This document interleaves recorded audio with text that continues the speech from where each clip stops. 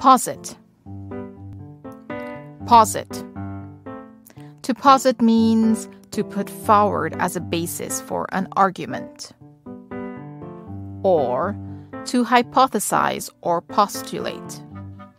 For example, he posited that there is a link between student engagement and student scores. The group posits that the forest fires are due to climate change. The detective posits a geographical basis for this occurrence. So next time you put forward as a basis for an argument or postulate something, why not use the word posit instead? Hit the like and subscribe buttons for more videos like this.